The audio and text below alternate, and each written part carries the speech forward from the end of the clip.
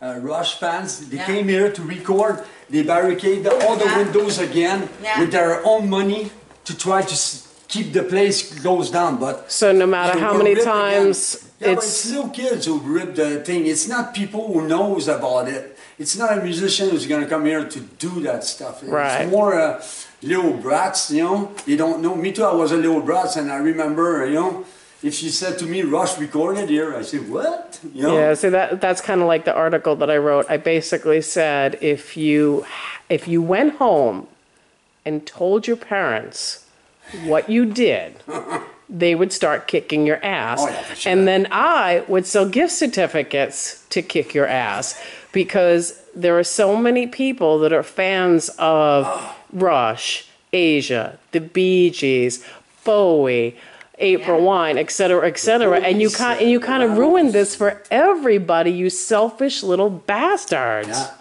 but it's